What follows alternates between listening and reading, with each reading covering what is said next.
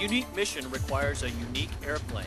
Enter the AC-130 Gunship. Also known as the Spectre, the AC-130 Gunship, assigned to the Air Force's Special Operations Command, provides close air support, air interdiction, and armed reconnaissance.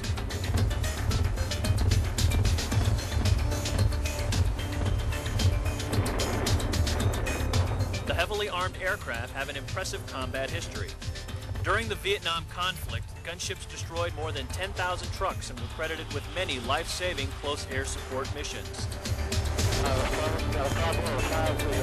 AC-130s also had a primary role in Operation Just Cause in Panama by destroying Panamanian Defense Force headquarters and numerous command and control facilities.